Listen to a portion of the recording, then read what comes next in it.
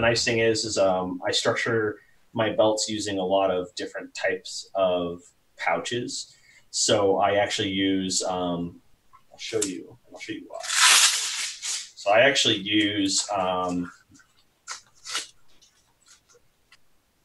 different type of pistol taco. So I use the belt tacos with the basically one wrap on the back, sewed a little piece of hook Velcro on the other side. So basically when I put these around my belt, it still retains the hook aspect of the inside or the outer belt. So when it clips onto the inner belt, it's not losing any sacrifice in terms of rigidity.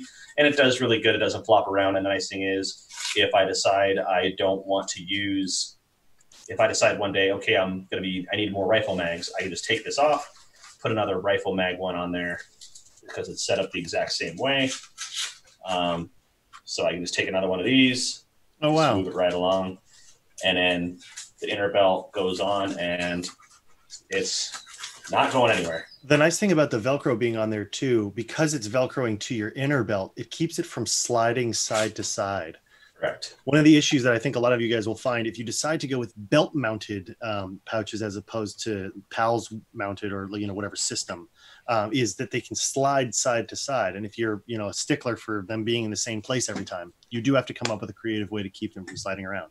And George's adaptation to do that is a really useful way to keep your pouches in place while still having the versatility of changing those pouches out.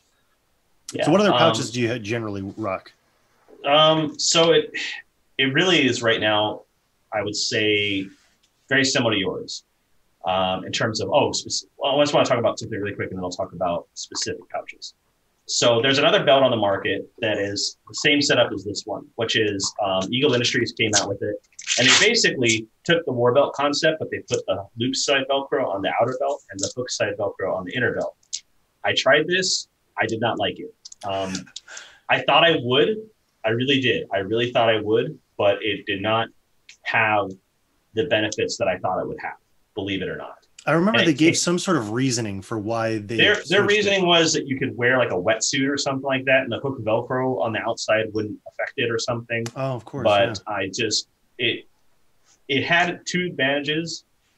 One was that you could use the loop, or you could use the belt loop style tacos and just wrap them in. You don't have to do any modification. Because that was nice, but it wasn't really worth it in the long run. But George, what about all those times that you and I play airsoft in wetsuits? Or even, unless you're a SEAL, or a Marine, maybe, I don't even really know that many people who are doing real first responder and real work who would also need to use a wetsuit. Right. So pouches. I use two different types of pistol pouches, either the tacos, whether belt mounted or this is a MOLLE mounted one. And the other one I use, or more recently, is the G-Code Scorpions or soft shells. They're very nice because they reach, they have a good amount of rigidity. They're, but they have their drawbacks. I think they're nice. I think tacos are nice. I think it just all comes down to personal preference.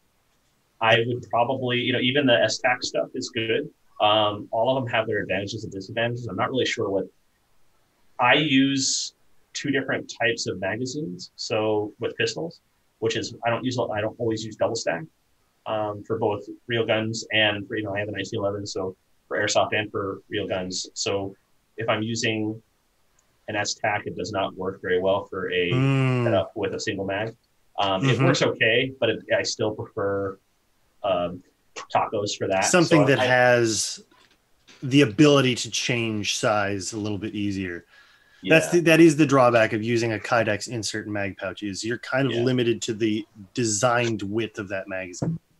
So I really do prefer the tacos versus the soft shell Scorpions. Just after use, I prefer these. The magazine indexes a lot easier into them.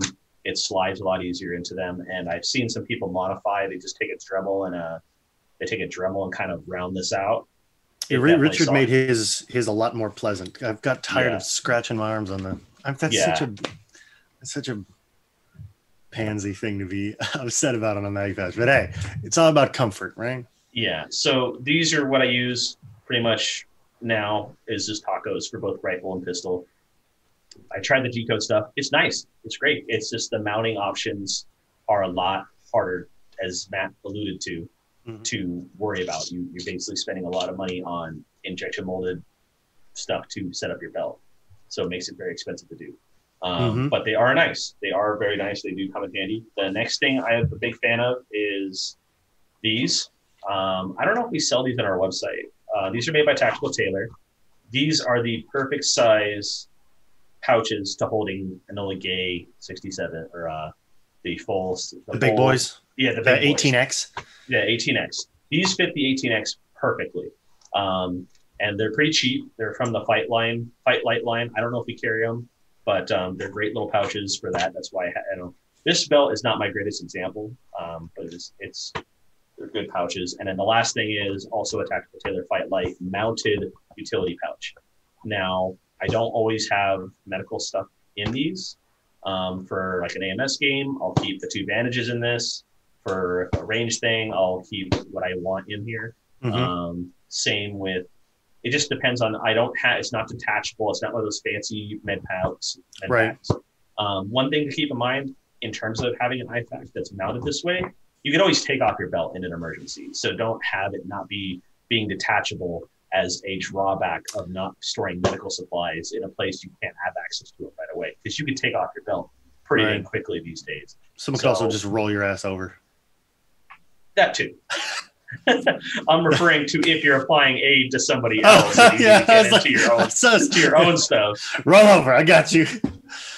I don't know. I mean, like you could go and talk about medical supply stuff for hours and hours. Which George and I do want to do. In fact, we might try and get some special guests, in a special episode in the future to try to talk about medical supplies and whether they really are useful in airsoft. Now that we've gone over, I'm sorry. I was just going to transition to holsters. So I have a few different types. I have a G code one here that is actually still mounted to an RTI system, which is a pretty good system. It works. This G code holster, the only reason it still uses this RTI mount was actually I modified a lot of my other G code stuff to use the Safariland mounts. This one I can't get to work because it has the retention. Honestly, I love G code's level 2 thumb brake. Their thumb brake is nice. I like it more than the Safariland, even though if it gets dirt in it, it's not reliable. But I like that it springs out of the way. And it's certainly better than the Blade Tech. Oh, God. So this right here is this is a G code to standard, I think the OSH holster. And then all I did was just modify the back to use a Safariland QLS because I really like the QLS because it doesn't flop as much. They're about the same price as the RTI, but because the back of the holster has this wide platform, the holster itself just doesn't give me as many issues. Maybe that's the reason. Maybe the RTI hardware is just not set up the way I want it to. I don't know really the reasoning. I just found that these give me less of an issue than the RTI. So basically I converted everything that I had that was RTI into those. And then obviously switched to just basically a lot of Safariland holsters. Lots of credit card bills. And for those that are curious, both the Safariland QLS and the G code RTI hanger system aren't just used for belts. You can get QLS mounts and RTI hangers that'll work for PALs and Molly webbing if you wanted to put them up on your vest, or hard mounts if you wanted to clip a pouch into a hard case or into a vehicle. They've got a ton of different mounting options depending on your use case, whatever you want to mount to whatever you want to mount. One last thing, and this is something I like about war belts, especially the newer G code style that doesn't have the webbing on the side, is the ability to just use old style pancake style holsters. These like this holster specifically is this holster. This holster specifically was, because I had a 1911 that was hard to find a holster with a light for it, just because of the rail that it uses. So the nice thing is having this is probably the best holster I have for that pistol. I do have I do have a Safariland that fits it. This one here does, but it doesn't retain it as well as this in terms of just being able, like these do not, when they're on a war belt, they do not move. Right. Which is really nice. And they're also more affordable. They are more affordable, exactly. And they do a very good job of not moving around very much. They hug to your body really closely. That does have its drawbacks, though. And also, you have to swap it in and out. You have to undo the buckle, slide it in, redo the buckle. But, it does work. It is a nice feature to be able to do that. Well, nice. Thanks for showing up. Damn, you have so many holsters. I think I have like 3 tops. Well, I have a bag of this. I mean, like, the thing is for me, I have probably 2 holsters for each gun almost, because I've tried holsters over the years. I don't throw them. Yeah. This is a Glock 34 holster, and I think this one's or one of these other Safariland ones is a Glock 34 holster with a light. Yeah. Well, so that's the other thing, right? Is anybody who's run a sidearm, you have to make a choice. Am I permanently going to run, if I'm doing a hard shell holster, am I permanently going to run a light on my pistol? Because that means that I need to get a holster for my pistol with a light on it. And if I take that light off, all of a sudden my retention is gone from my hard shell holster, because 99% of the time hard shell holsters use the light as the placement for their retention, because it's the widest part of the pistol now. So when you're choosing a pistol for your belt, or if you're mounting it to your vest, be aware of how you're going to be running your pistol the most often, and then choose the holster based on that, or avoid all those problems and get a soft shell holster, and don't ever worry about scraping up your pistol ever again. We got another comment here from Jax O'Neill, SG1. He said, I have 2 belts, a modern shooter's belt that I use in combination with my plate carrier or chest rig, and an old school war belt that I use as a standalone. The shooter's belt is set up for more high-speed work, while the war belt is really traditional. And I think what he means by traditional is that load-bearing aspect we talked about earlier. Also, if I expect rain, I'll strap my gear onto the belt with belt straps. Due to its weight, I carry it with a yoke. And a yoke is an H harness, I'm guessing. Yes. I don't know. That's a new term for me. I'm learning things now. I don't know what a yoke is. Well, a yoke is, I think, is the straps that it's go the strap, right? Okay. Yeah, right. Yeah, something like that. So people can criticize me if I'm wrong. And I think that his comment perfectly illustrates that depending on your situation, it really is worthwhile having multiple setups. I know George and I talk a lot about modularity and getting a vest that can do kind of everything based on your situation, the front placard that can do that, the scalable gear so you can wear a belt or not wear a belt, and you can play in different environments. But sometimes it's nice having a purpose-built piece of equipment. So if you're playing indoor, having a chest rig to play indoor, if you're doing a reenactment piece, having an Alice belt with like all of the old school 70s and 80s gear, because that's the look you're going for. But I guess really the sky's the limit with how you can set up your gear. I mean, the thing is that everybody has their own different version of what they want Airsoft to be for them. Some people want to use it as like they want to be super high-speed operator. They want to let it like that. Some people want a more cosplay style. Some people want something that is more reenactment style. Like everybody has their own flavors of what they want to do. Me personally, I just use what I would use for range training and stuff like that. So it's just dual purpose for me. And also having the ability to basically kind of have an endless closet, for me at least, makes it a lot more advantageous for different types of loadouts. What I do suggest, and this is what I tell a lot of people who are talking about when they want to get into expensive loadouts and stuff like that, is stick to one color and have that color be able to be used cross-platform. And I would either tell them there's 2 colors that I would look at, either Coyote Brown, probably the first choice, and then Ranger Green, probably the Ranger second choice. Green. Those 2 colors can basically match up with anything. that you could possibly want. I'd say Coyote Brown probably is the best at that, and then Ranger Green would probably be the second. And so if you structure your loadout around one color, you save a lot of cost, versus trying to build 3 or 4 loadouts. It gets pricey. Some people enjoy it. Matt enjoys it. I enjoy it. But some people don't, and and those people who don't are like, oh, I want to have a nice loadout, but I want to spend a lot of money. And here you go. Just focus on nothing but getting Coyote Brown or Ranger Green equipment, and it'll be able to run it with everything. Multicam, woodland, multicam black, all of it will make sense. Yeah.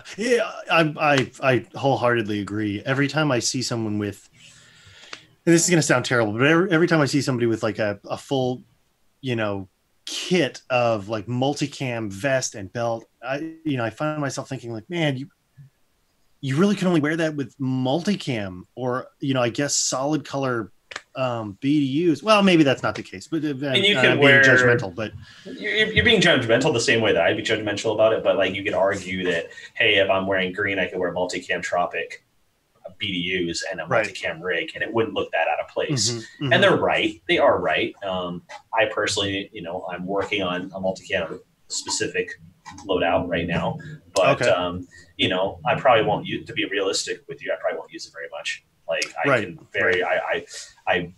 I built my multicam black rig probably just for the range, and then my other 2 rigs are just kind of whatever, whenever I feel like it, kind of deal. So and that's what I was getting to. Like now I'm building this multicam black thing, and every time I'm looking at it and trying to decide, well, what pouch do I want to put on it next, or what thing am I saving up for? At the same time, in the back of my head, I'm going, you're spending $400, $500, $600 on a belt that you'll rarely wear. Like, there are very few occasions when I'm going to wear black loadout. Well, that's for you to decide. Yeah, exactly. I have different advantages or disadvantages too. I'd say they actually cost the same in the long run, probably, to be honest with you. In terms of my hobbies and stuff like that. But anyway, really quick, we're going to go on to David Ball's question at the end. He says, I run everything on a belt and a harness. He uses a drop leg holster. Drop leg holsters is not something we went over with, so maybe we'll talk about that a little bit. He uses a 3-mag pistol pouch, 5 double M4 mag pouches, utility pouch, dump pouch, and a hydro pack on the harness itself. So it sits on his back. And then but he can run every gun he has except for his SIG 24 sniper mags. He can run every gun he has, sorry. So he can basically run his sniper rifle, his pistol mags, his M4 mags, everything on that one. I think drop legs are interesting. I don't. I used a drop leg when I first started Airsoft, and I will never ever use one ever again. It learned very quickly of why. Because it's on your leg. If you play in areas with dirt, which California has a lot of dry desert places to play Airsoft, even at SC Village, it is dirt, and you get dirt in your pistol a lot on your drop leg, even though it's only a foot lower than your hip. You will find, because it's on your actual leg, that you will get a lot more dirt on your pistol. That's number one, is why. And also, it's heavy on your leg. Like, it's heavy. Yeah. I know you use a mid-ride, which is kind of like that hybrid. I do. Lowering, and you use a strap around your leg to keep it stable. Which is basically just a high drop leg. So I ran a drop leg for a number of years. And the reason I stopped running one is not so much the dirt, but being down on my leg, when I take off running, the drop leg holster is shifting around my leg and flopping around as I'm running. And it made it really uncomfortable to do any work quickly. And because it lowers your draw stroke down your leg, it makes it very difficult to draw while sitting, or if you're in tight quarters than it does to draw from your waist. So I moved up to a mid-ride because I didn't want it to flop around so much, and bringing it up closer to your waist means it's going to be shifting around less when you're running, and makes it easier to draw even when sitting. Granted, a mid-ride is not easy to draw while sitting. It's just easier. Yeah, so I haven't decided. So I have a mid-ride mount I bought, and I have a standard Safari Land. I'm going to try them both out at the range one day and really kind of see what I like better. I really need to experiment with the mid ride and see if it's something I want to give a chance in the future. I'm undecided right now. I do not like drop legs. I like pistols on my hip. And one last thing I kind of wanted to talk about a little bit in terms of using belts. If you're the type of airsofter, and there are people out there who kind of forget this sometimes. If you're the type of airsofter who maybe you care about this, maybe you don't. If you're this type of airsofter, there's some that leave the game early a lot. They get tired, they don't want to play anymore, whatever, and that's fine. It doesn't matter. That's your decision. It's your money. It's your experience. If you're finding to yourself though that you are getting tired quickly and are unable to play the whole game that you want to play at because you're tired, my advice would be to just run a pants belt and to run a chest rig. Putting the weight off of your hips and putting the rig onto your chest in no plates, nothing, just a simple rig that is lightweight, you will end up finding yourself playing the entire day with no issue. When you put every piece of equipment that you put on your gear or on yourself is going to make it harder for you to move around, to run around, stuff like that. Also, if you find yourself I want to be able to sprint to a location, using a lighter belt will also help you do that. Oh yeah. Yeah. So definitely. You guys who want to be like super operator, high speed, super fast, run a chest rig and that is it. And you'll be able to achieve what you want to achieve. That's just advice. Take it as you will. Some people I see loading up with huge amounts of like battle belts are not very good for running, in my opinion. They're good for other things, but they're not good for running is one of the things. They become a hula hoop when you're running. Hitting this thing behind me. I don't know why I put that up here, but anyway, that's pretty much it that I have for talking about belts. I don't know how long we've been talking, but I think this is a good episode. Thanks for that last piece of advice too. I think we need to be more. People need to be more honest with themselves when it comes to. Do you want to look the part, or do you want to be able to play longer? And if you can do both, that's great. And if not, then then be a little bit more realistic. I don't know. I mean, I went from running a plate carrier at Broken Home 3 with real plates in it in Memorial Day weekend in Oklahoma, and sucking like that just sucked. running weight. They weren't real plates; they were trainer plates. They were 8 pounds each. And it was just like, wow, that I was able to do it, but man, I got tired. Right. And that was when I was in better shape. Not great shape, but I was in better shape than I am now. Well, we're all kind of in piss poor shape right now after being. Oh yeah, no, certainly, yeah. This at home thing. I mean, like I go hiking a little bit during the week if I can, but it's really difficult, especially when how hot it is now.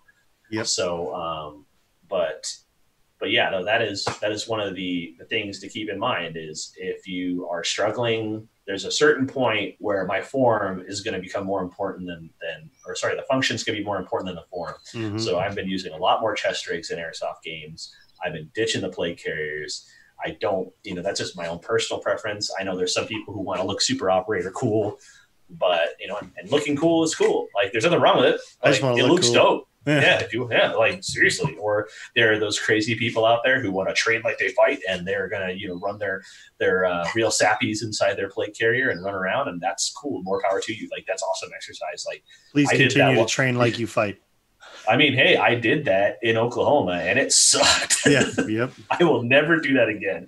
Plus, TSA doesn't like it when you bring armor plates on the plane. Even though yeah. When they say I remember that flight. The guy was like, "What are these?" And you're like, "Trainer plates." And all that guy heard was plates. He didn't hear anything else. Well, I mean, they're like I could pull them out of my closet. You could have said trainer bookending plates, and all that guy heard was plates. I'm taking them. Well, he did. They're expensive. They're from a company called Warrior Trail. This was before lightweight polyurethane plates existed. Well, I mean, realistically, those trainer plates, except for the hull, could probably be as durable as some of the UHMWPE plates now. I wonder if were they ballistic rated at all? I'm not. So Warrior Trail claims that they can take a 22 cal But here's what I'll show you. I'll grab them. They're right. Interesting. They have this hole in them, so they're obviously the hole is designed so you know they're not actually ballistic. They say non-ballistic. God, it says train like you fight on it. Yeah, triggered. I bought these in, when was Broken Home 3? It was 4 years ago, I think. Oh, that was way more than 4 years ago. 4 or 5 years ago? I don't know. 5 years ago, maybe, something like that. Mm-hmm. I bought them 6 years ago, something around there. I thought it was a great idea at the time. You know, they're nice. Like, the cool thing, the reason I kept these, the reason I'm going to continue to keep, this is 8 pounds in my hand. I have another one over here. I put these two in a backpack. That is like way better than throwing bricks in a backpack. Sure. For weight hiking, for hike training. That's what's really cool. That's why I keep these. You just throw them in a backpack and you could do some hiking with it to train for backpacking. Yeah, and it won't ruin your bag that you put it in either. Yeah. So you know, a lot of companies are doing that now. I think like LBX or LBT made like a plate carrier with weights on it or something like that. Mm-hmm. Mm-hmm. I'm basically the same concept. It's just, you know, it is what it is. I mean, I would never wear these in an Airsoft game ever again. Ever again. All right. Well, guys, thanks for tuning into this episode of the Not So Round Table. George and I hope that you learned something about war belts and battle belts and belts of all kinds.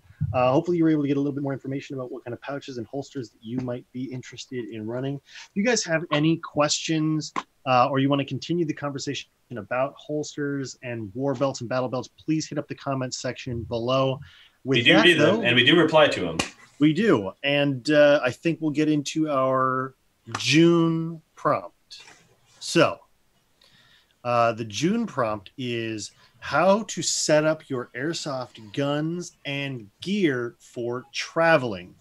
There are a decent amount of airsofters that play in other states and travel around to games. So we want to know how you guys set up your airsoft guns and gear specifically to make it easier for you to travel. What considerations do you make when you are traveling? Is there anything you leave at home? Is there anything that you have to take with you? What kind of transportation devices do you use?